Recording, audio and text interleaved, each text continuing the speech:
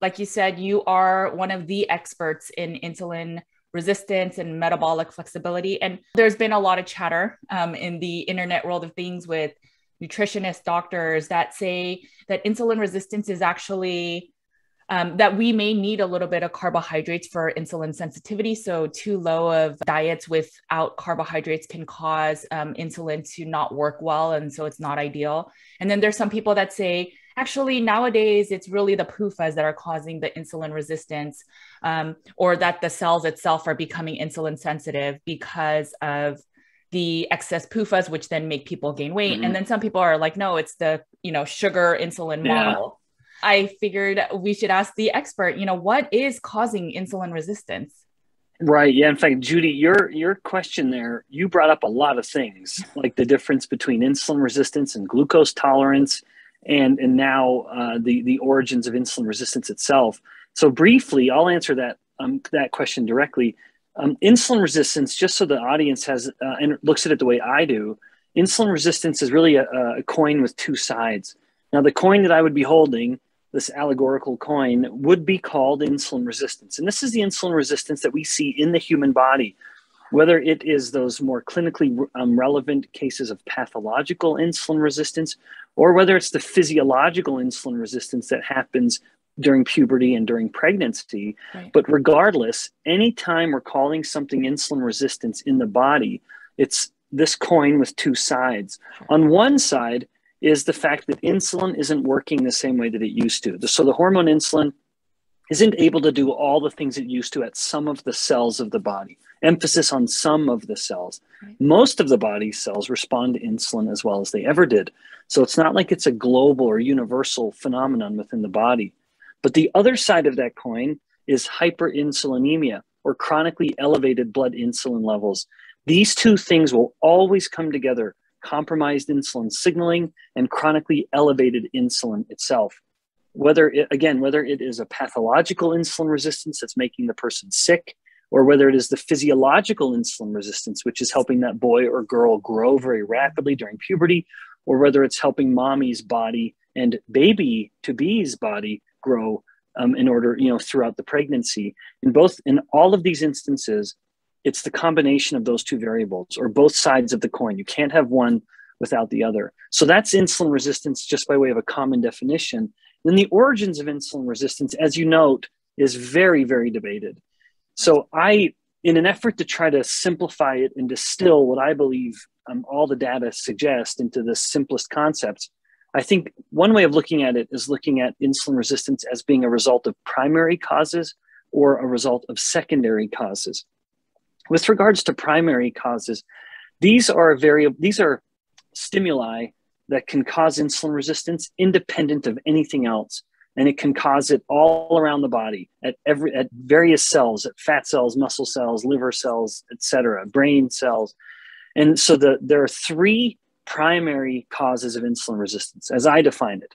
And by that, I mean, you can take humans and isolated cells, and if you expose them to all three of these things that I'll mention in a moment, then they'll become insulin resistant.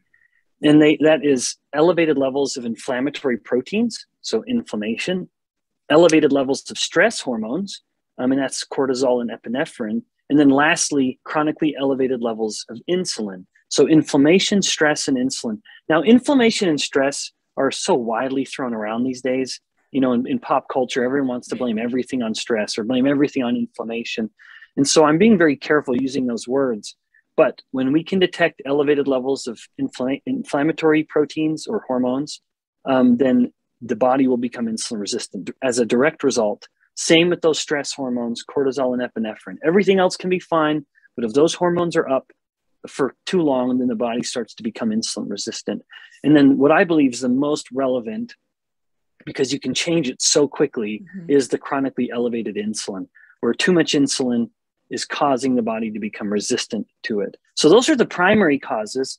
And then the secondary cause, I believe, is something like linoleic acid is a prime example of that, because you can't treat cells with, like muscle cells, with linoleic acid and then they become insulin resistant. It doesn't happen. The same with neurons in the brain. It doesn't happen. What can happen is that linoleic acid, now linoleic acid can do all kinds of bad things in the body from these refined seed oils, but just for the, to see it through the lens of insulin resistance, I believe it's secondary because when the fat cells start to accumulate linoleic acid, it forces the fat cells to grow through a process called hypertrophy. Right. And when the fat cells are each individually getting too big rather than multiplying in number, then those bigger or hypertrophic fat cells become insulin resistant. And so in other words, the seed oils can promote insulin resistance through the body, but it would be in part due to what it's doing at the fat cells by making the fat cells grow in a harmful way. And then the fat cells are promoting the insulin resistance throughout the body. So to sum it up, primary causes, inflammation, stress, and insulin itself, and then secondary causes like linoleic acid from refined seed oils. Could you have a scenario where the primaries are relatively normal, but then the secondaries are enough that it can cause insulin resistance, or would some of the primaries have to be occurring? That's a great question.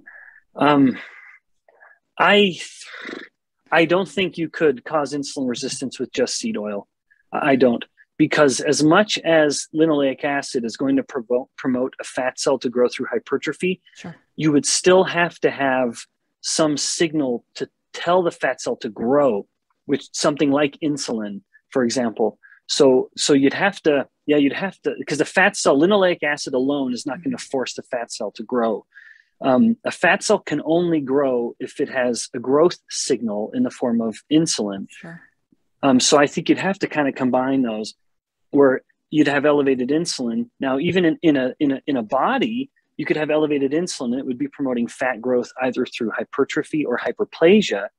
And hyperplasia is a healthy way to get fat, paradoxically, where each fat cell stays quite modest, but you just have more of them. Anyway, it's a long-winded way of saying I don't believe linoleic acid alone is sufficient to cause insulin resistance. There would have to be some other stimulus promoting the growth of the fat cell, like the elevated insulin or cortisol, which also can induce fat cell growth in certain parts of the body.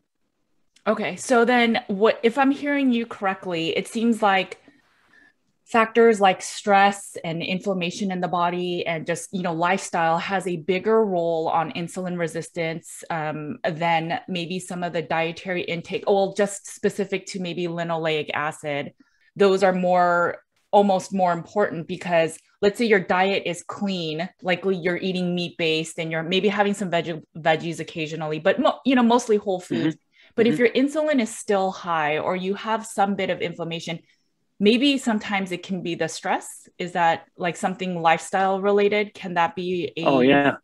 Okay. Yeah, for sure. Yeah. So like with stress, something as simple as a bad night of sleep, which I know very well with little kids. If someone sleeps poorly one night, they will have demonstrable, detectable insulin resistance the next day. That is something that can be quantified in a lab. And it is entirely a result of the elevated cortisol because of the bad sleep. Now, thankfully, that very kind of rapid onset insulin resistance can be corrected by just one good night of sleep. But you can imagine all of these variables coming into play in the average person, where the average individual has terrible sleep habits. They have terrible dietary habits where they're eating refined starches and sugars every 2 or 3 hours. So their insulin's elevated all the time. And they may or may not be exposing themselves to foods or chemicals that are aggravating their immune system and thus increasing inflammatory proteins. And to top it all off, in addition to those primary causes, they're eating their carbs from bags and boxes with barcodes, which means that the fats in them will always be seed oil. Right. That's high in linoleic acid. So it is just an absolute perfect storm of variables that are coming in to play to create insulin resistance. And I think it's important for me to emphasize that as much as I'm talking about stress, inflammation, insulin, and even linoleic acid as all distinct in their ability to induce insulin resistance, in our environment, you simply have all of them. Yeah. And so trying to tease them out or rank order them, which one's worse, I can't do that. I don't know of any studies that have attempted to, say which one is worse than the others. And I would almost say it doesn't matter. Right. We have all of them.